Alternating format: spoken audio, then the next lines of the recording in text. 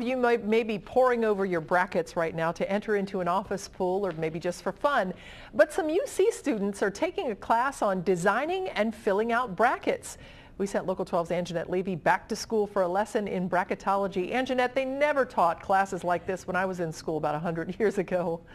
They didn't teach them when I was there either, Cammie. You know, I learned today that picking a perfect bracket is basically impossible. This is a look at my bracket. In the second round, I'm going to be picking Florida to beat Albany, and then we're going to go down here to the University of Cincinnati. Some people think Harvard's going to be an upset. I am picking Cincinnati. Today we spent some time with Dr. Michael Magazine, who's taking filling out a bracket into the classroom. Will the Bearcats beat Harvard? UC business professor Michael Magazine says yes. We're going to outsmart them. Dr. Magazine and a former student teach bracketology. It focuses on using math and statistics to rank and pick teams. It's not exact. It's not exact. Everything is stochastic. Everything is random. We don't know anything for certain.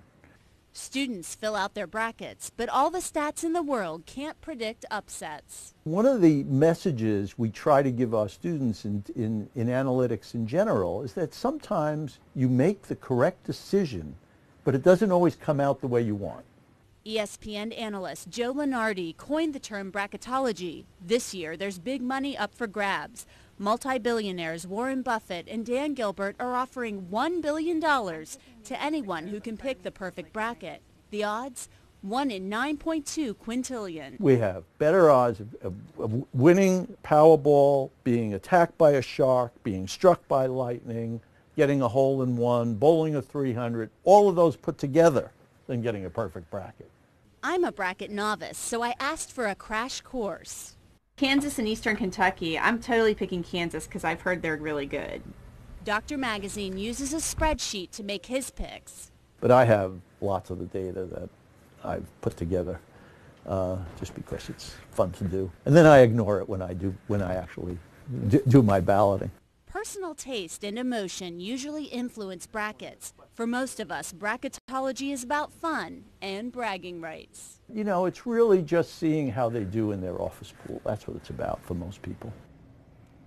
Now, Dr. Magazine is actually keeping his ballot, or his bracket rather, a secret. This is the second year he's taught bracketology. His former student who runs the company Prediction Machine is picking Florida to win it all, and I think I might have to steal that pick from him. Wow. Okay, so taking a class in statistics just scares the heck out of me. It would have when I was in college. But I think bracketology would have been fun. Is it a real popular class? They have 30 students, but the thing is you have to have a prerequisite in bracketology, or in statistics rather, to take bracketology. Oh, forget it. I wouldn't have made it. Yeah, me too. Today I was like, I'm bracketology overload. Yeah, so really. I think you really have to have that math background, which not for me. Oh, so. well, we'll just pick the ones we like. Yeah, Thank definitely. you, Anjanette.